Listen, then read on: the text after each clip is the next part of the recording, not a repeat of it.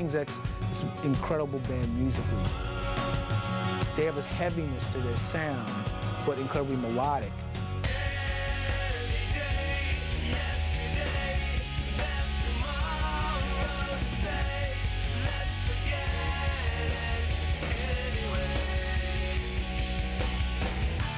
Three friends from Missouri, Doug Pinnick, Ty Tabor, and Jerry Gaskill, moved their act to Houston, Texas in 1985 and dubbed it King's X. Not only did they turn heads with their unique style, but also made some of rock's top dogs stand at attention.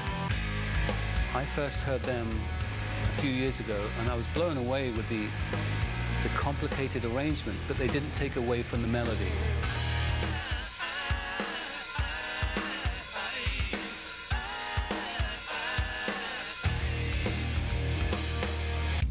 The singer is a fantastic singer too. I think it was in Purple, when we were looking for a singer, we actually called him up and said, would you like to join? And he said, no thanks, I have my own thing going. So we actually offered him the job. Give me $1 or give me 50 cents. Let me take it back if that ain't what I meant.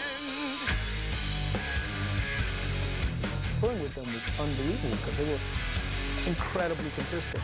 It would be like, do you guys ever have an off night? I don't think I would like to follow them on stage. They are one hell of a band. It's love that holds it all together. I just had to let you know that King's X is ridiculous. Unbelievable musicianship, which to me is the heart of a great band. Great band.